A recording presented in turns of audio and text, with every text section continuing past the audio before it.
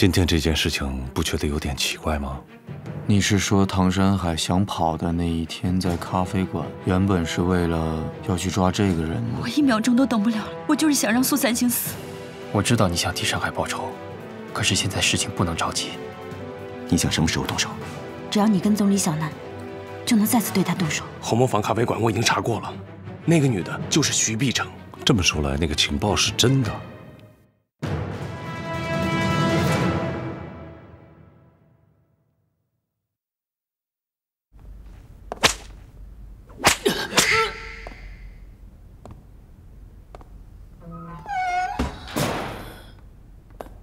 考虑的怎么样？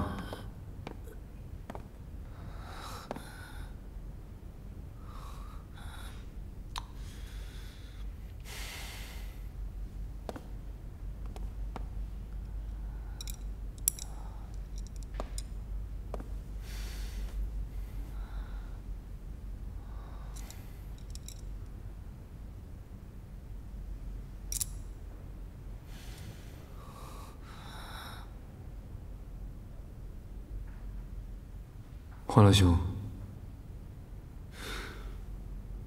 我给你讲一个故事。从前有个小男孩，他家从小是农村的，特别穷，吃不起肉，1年就吃1次，还是过年的时候。因为人太多，肉太少，所以 只能包饺子，而且不能包纯肉馅儿的。有一次，这个小男孩他发现地主家把吃剩下的红烧肉拿去喂狗了，他馋呐，他就趁大家不注意的时候，就把那条狗给打晕了。打晕了之后， 他就把那个红烧肉抢过来吃，你猜后来怎么着？他居然被发现了。地主家的管家活生生的就把他的腿给打断了。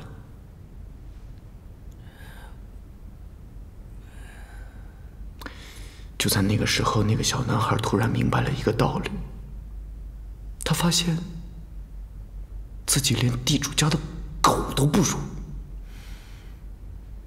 但是同时他又明白了另外一个道理：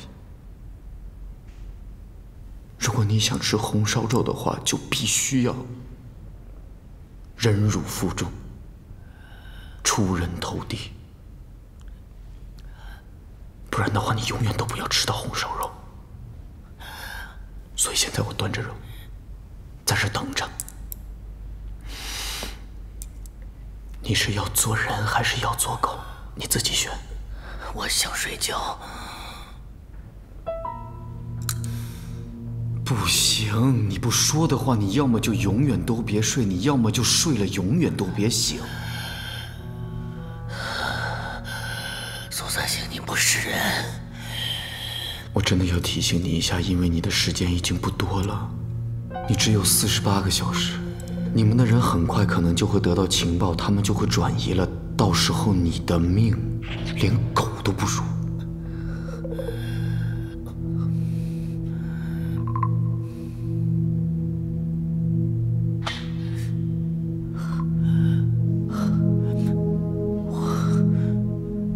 我说，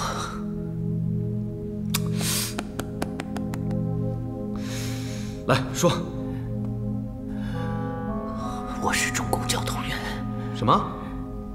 你说什么？你是中共？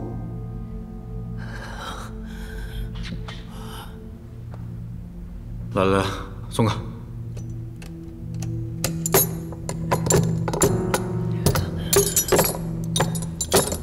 来吃吧，你的红烧肉。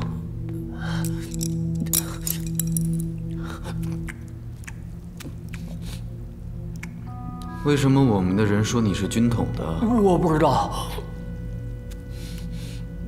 你上个礼拜是不是本来打算去红磨坊咖啡馆和你的上级见面？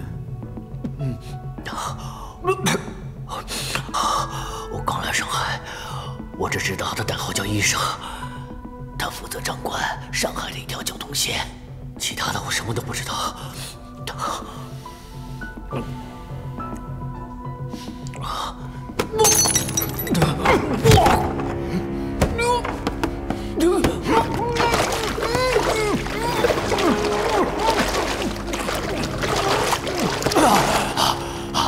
知不知道？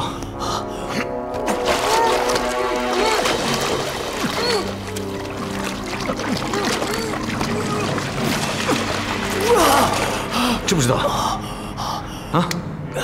知道。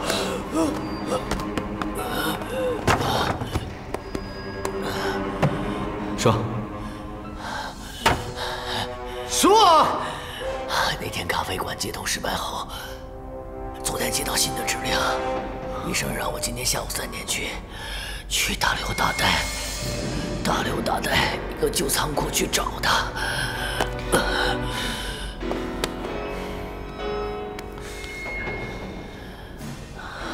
委屈了！让他把那个地址画下来，再给他准备碗肉。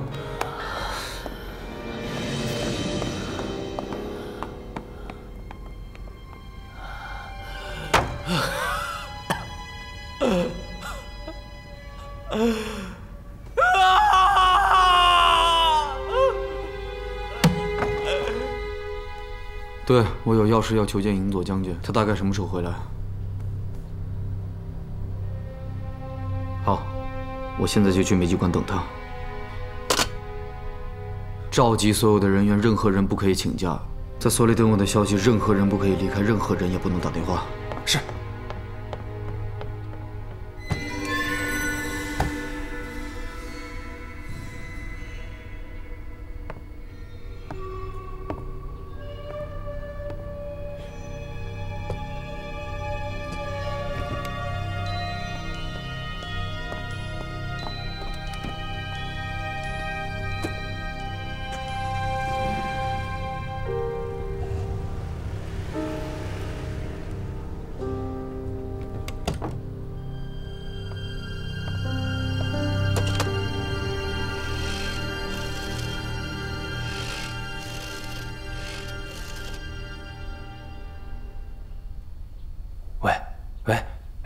二宝哥，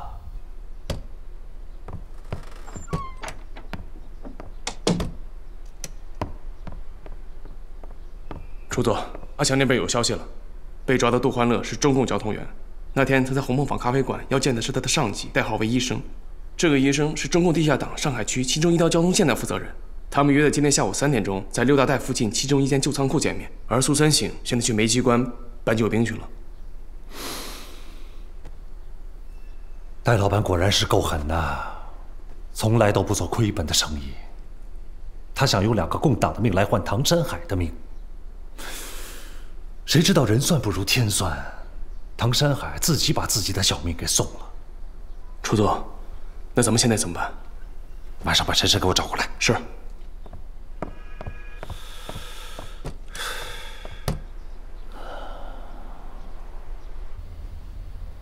这个阿强不知道最近怎么回事，老是躲着我不肯见。是不是你钱给少了？哎，不会，不可能，找人家办事儿肯定钱得到位，我懂。进来。陈队长，处都让你现在过去一趟。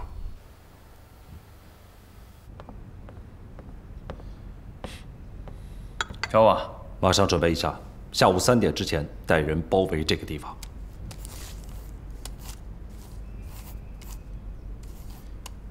要抓什么人？就在昨天，苏三省抓住了杜欢乐，而且杜欢乐已经招供了，他承认自己是中共的地下交通员。中共？没想到吧？今天下午3点，他要和一名代号医生的中共交通线负责人在这里接头。我会想办法把苏三省支开。你带人一定包围这里，抢在他前面，把这条大鱼给我逮着。我跟你说话，听见没有？消息可靠吗？这会不会是苏三行给下的一个套啊？收买人心的事情，你还怀疑你哥哥我呀？啊？务必要马到成功，这一仗能不能赢苏三行，就全靠你了。放心吧，人跑不了。还有，为了避免消息走漏，行动之前，这个消息的目标不许让任何人知道，而且，任何人不许离开行动处。好。这真是一个如雷轰顶的消息，连陈深也没有见过的上级医生，竟然就这样暴露了。他是什么人？陈深不敢再往下想。陈深已完全没有机会去邮筒送信，他究竟有没有机会营救医生？毕忠良心思缜密，他一定会派人全程盯住自己的一举一动，不会给他任何对外联络的机会。归零计划还没到手，他若以暴露的代价营救医生，那么宰相的牺牲便毫无意义。在心急如焚的同时，陈深苦苦思考着对策。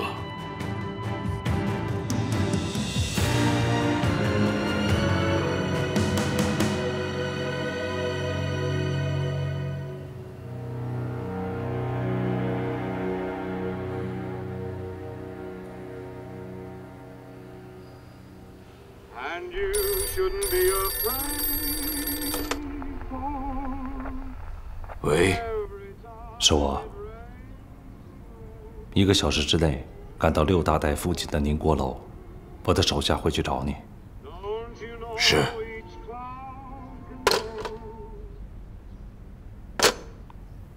去吧。是。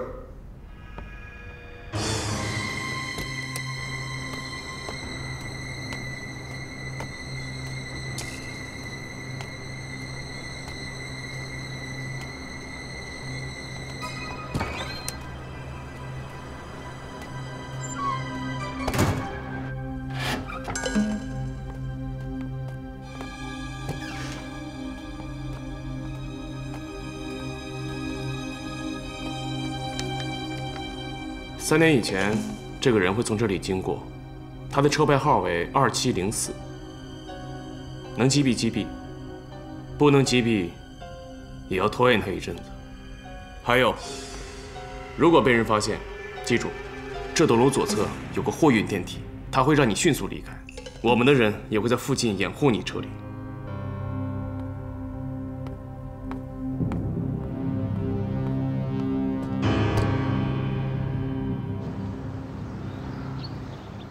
英泽将军，现在共党麻雀对特工总部的影响和危害已经远远地超过了军统。如果我们能逮到那个代号叫医生的共党交通线负责人的话，挖出萝卜带出泥，一定就可以逮到隐藏在我们身边的麻雀。我准你随时调动特工总部人员和涩谷宪兵小分队。如果你真的能抓到麻雀，特工总部副主任的位置，迟早会是你的。谢谢。报一下数啊，从哪开始？1、2、3、4、5、6、7、8、9、10。汽水落我那儿了。这么渴啊？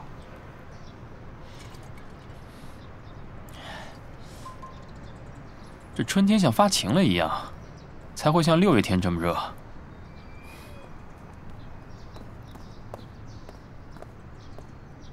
楚总，你让我办的事儿已经办妥了。好，你跟陈队长一起去。出发吧。是。是。安全第一。我知道。扁头，上车。上车。快点，快点，来，上车，快点。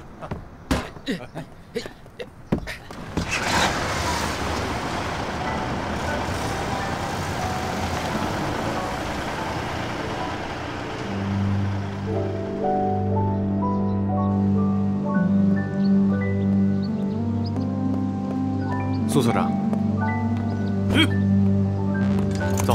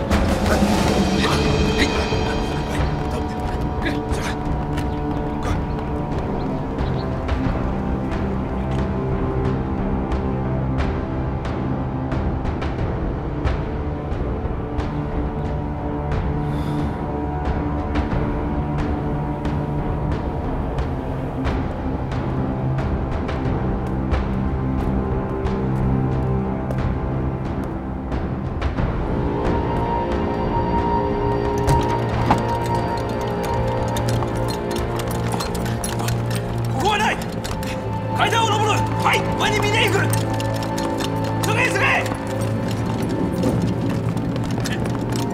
走り行け急げ下なんで階段に行く急げはい急げ急げ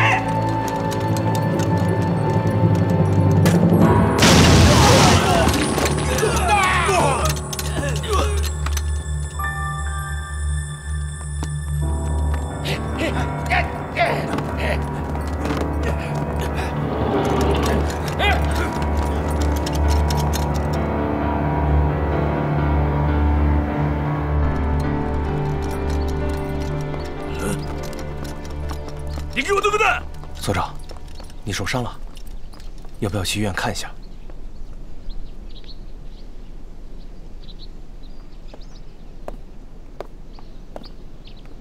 一定有人想干预我们的行动。涩谷队长，我请求你马上协助我前往抓捕地点，我们一定不能让目标逃掉。好，我们让他走。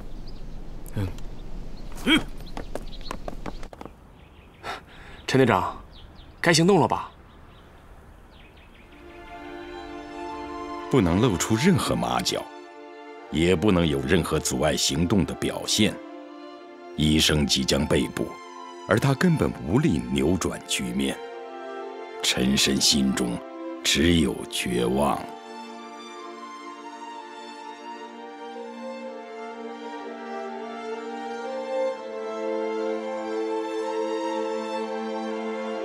这样的绝望，在他无力营救宰相和唐山海的时候，都同样有过。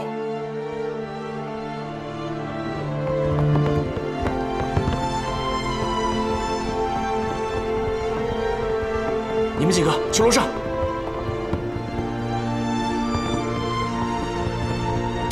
你们俩去这边。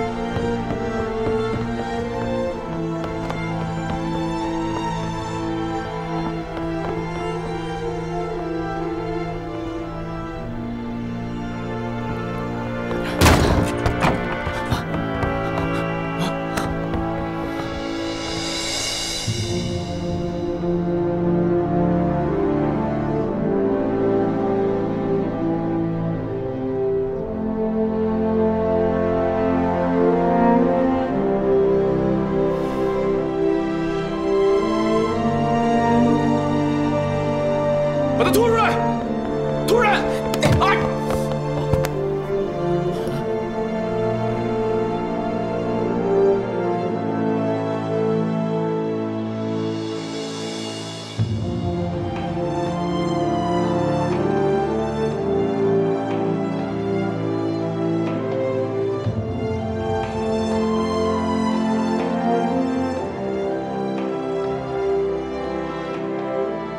你就是医生。我的志向是治病救人。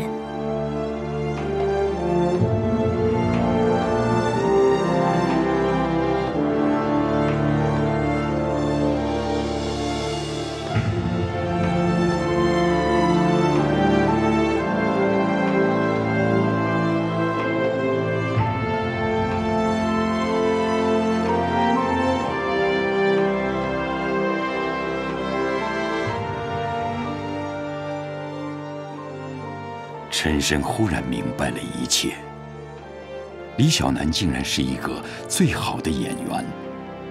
她一直在演一个大大咧咧，在风尘里打滚的女人，一直在保护着她的周全，却装作弱不禁风的样子。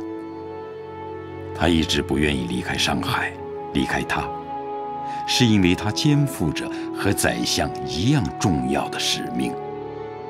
而他用精湛的演技瞒过了所有的人，甚至包括自己。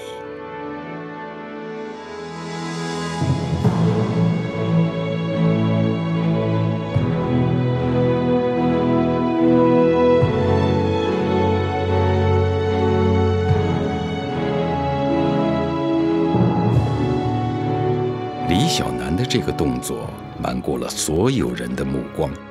而陈深分明感觉到，那是一段摩斯密码。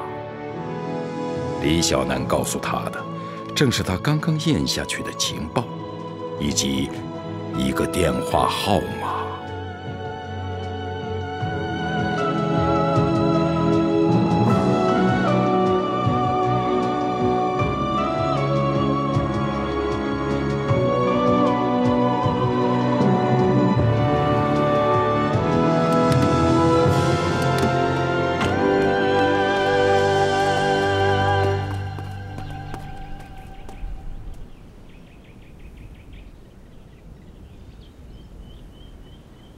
陈深，你要干什么？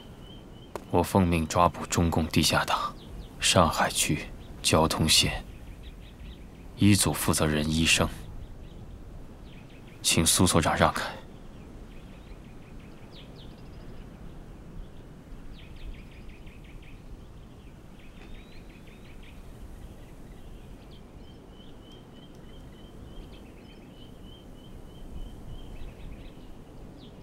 你是医生啊？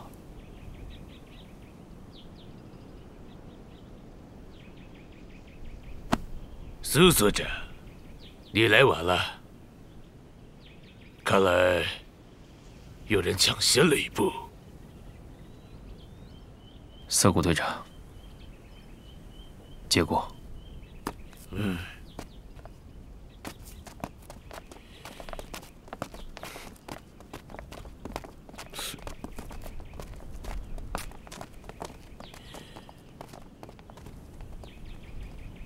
这个女人很面熟，你认识她？我们都被她骗了。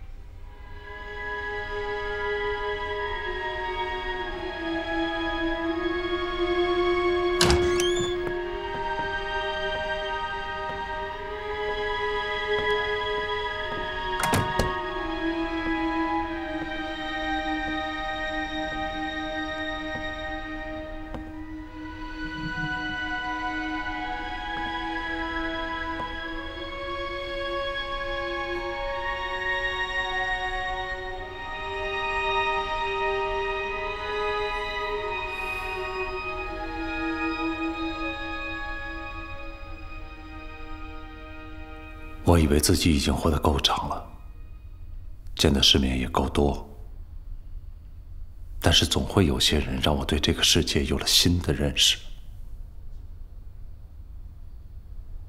怎么会是你？想不到审讯室会有这样的开场白。毕处长，你比我想象的更加气度非凡。曾经也有人说过欣赏我，那也是一个女人。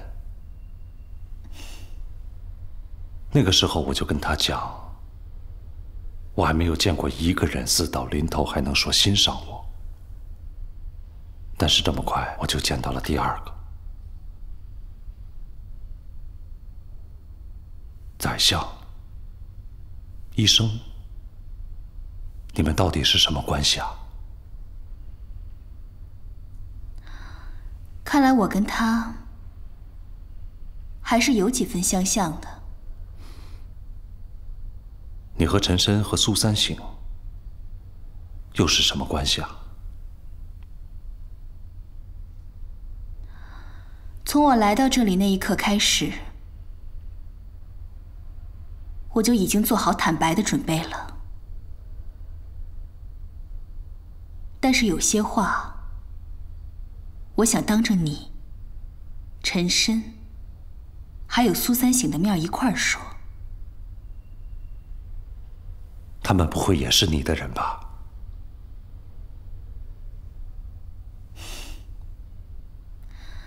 你很快就知道。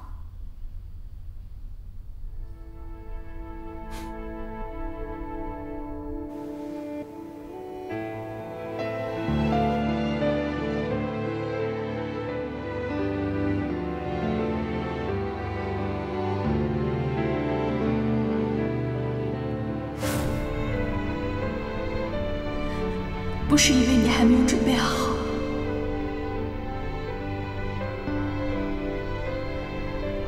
而是因为你心里还有别人。以前唐先生在的时候，我以为我能等到，可是现在唐先生不在了，你还是去他身边吧。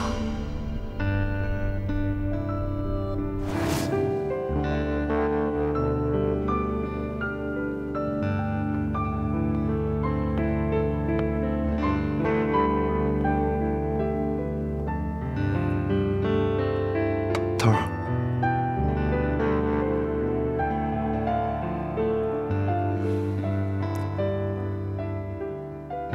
头儿会不会搞错了？李小姐怎么可能是中共的人呢？她要真是中共，是不是就出不来了？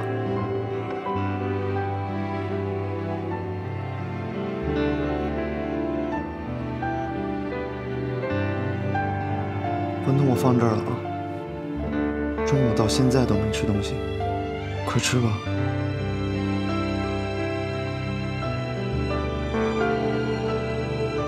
头儿，有个事儿我一直忘了跟你说了，是跟李小姐有关。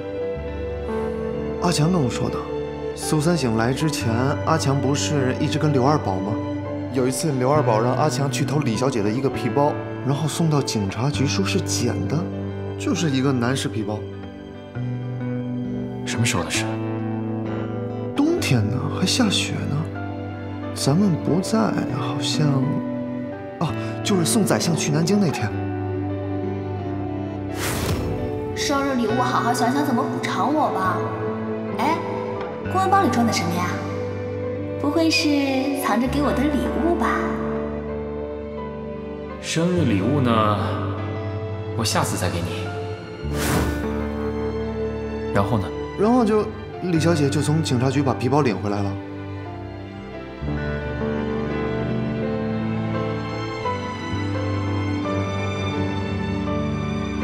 知道了，你出去吧。好，记得吃啊，一会儿凉了。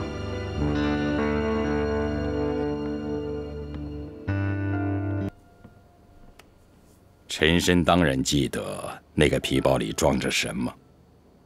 那是他打算成功营救宰相沈秋霞后，带着他与皮皮一起离开上海的船票。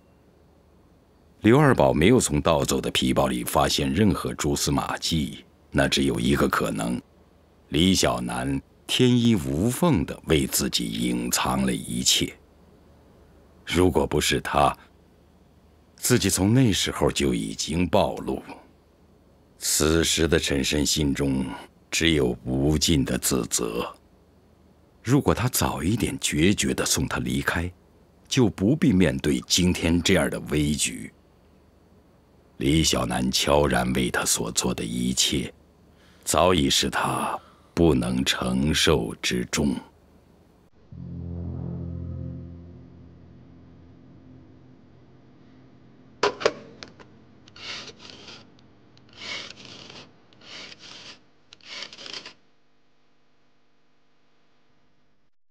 喂，喂，是同仁医院吧？我想找一下海燕。啊，好，稍等啊。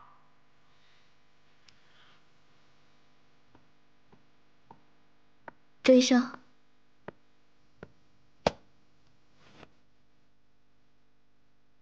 喂，你现在什么也不要问，什么也不要说，马上离开上海，马上走，去杭州的清风旅社。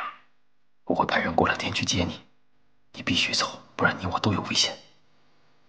好，我知道。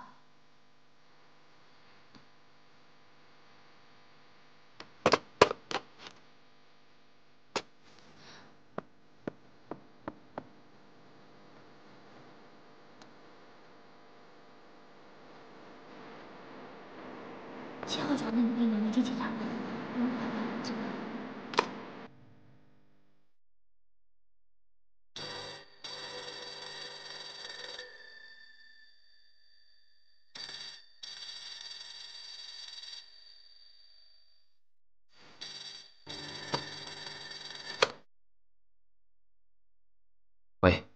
马上到我办公室来。好。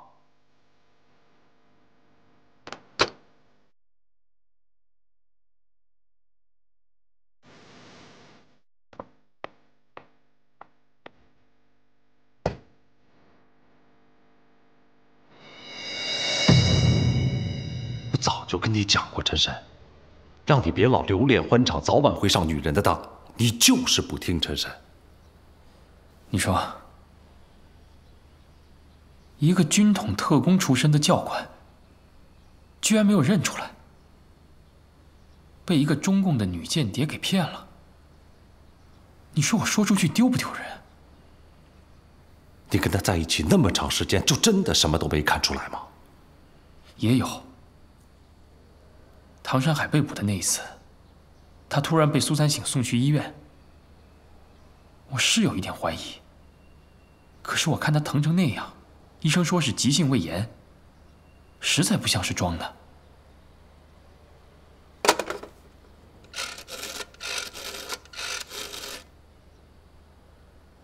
二宝，你马上去同仁医院，你查一下李小楠胃疼被送去急救当天，他都接触过什么人？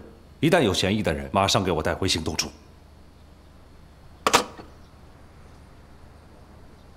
你最好想清楚所有一切跟他有关的事情。陈深，我告诉你，纸里包不住火。苏三省既然已经借了营佐宪兵队的人，他一定要对营佐有所交代。虽然现在人被我们逮了，你信不信？营佐马上就会亲自来找我们。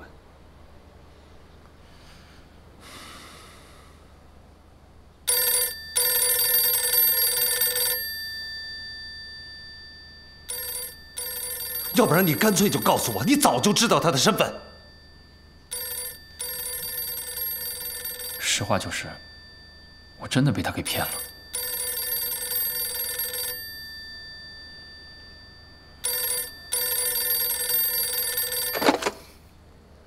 喂，营佐将军。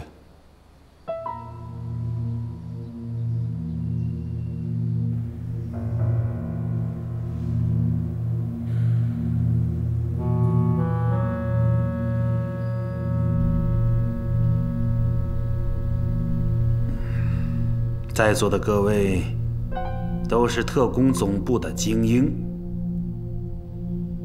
我们天天处心积虑地抓麻雀，可是共党的间谍就安插在你们中间，你们竟然没有一个人能够察觉。我说诸位，是不是应该给我一个合理的解释？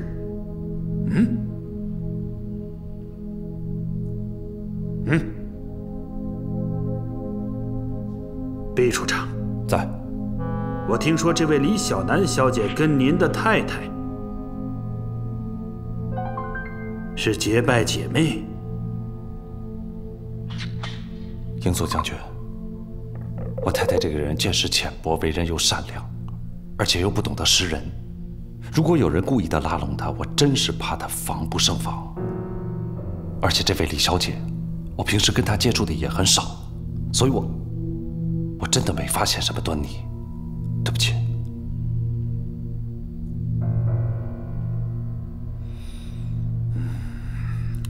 陈队长，据我所知，你跟这位李小楠小姐也是分分合合，据说最近又有了结婚的打算，是吗？是，差一点中了中共的美人计，让营佐将军见笑了。英雄难过美人关。苏所长，你整天的跟这个李小楠小姐穷追猛打，疯狂追求，这件事情也不是空穴来风吧？营佐将军，李小姐看起来非常的单纯，再加上她与特工总部的各位前辈相交甚好，所以我真的没有猜到她会是共党的人。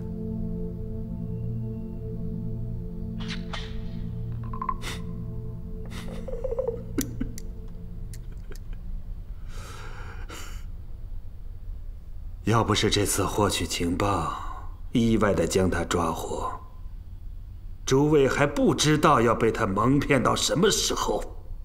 这简直就是我梅机关和特工总部行动处的奇耻大辱！我现在最感兴趣的就是，你们到底向他透露了多少情报？啊？你们当中是不是还有他的同谋？应佐将军息怒，这件事情的确，毕处长视察了。但是要说他们是共产党的同谋，不太可能。在下认为应该这样，我们不如先审一下李小楠，如果有什么结果，再追究他们3个的责任。您看呢？是啊，我是要去问问，看看有什么你们不想说，可他却想告诉我的事情。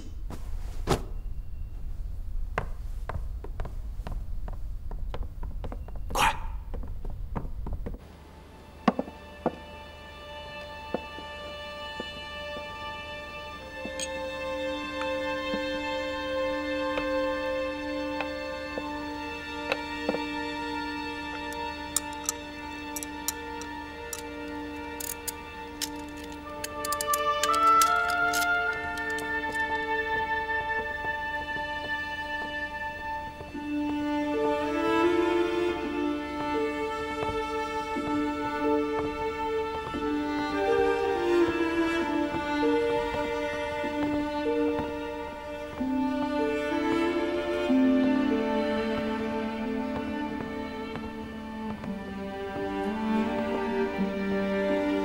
李主任，请。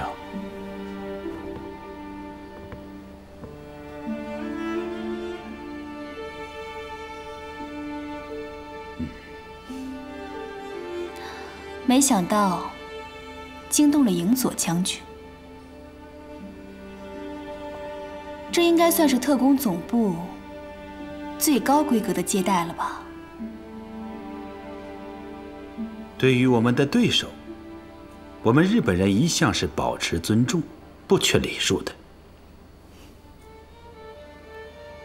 我以前好像是见过李小姐，很遗憾，我没有注意到你身上的与众不同。李小姐，请恕我眼拙。来，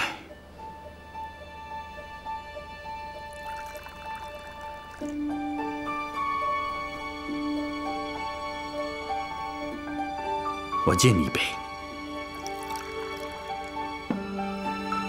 干！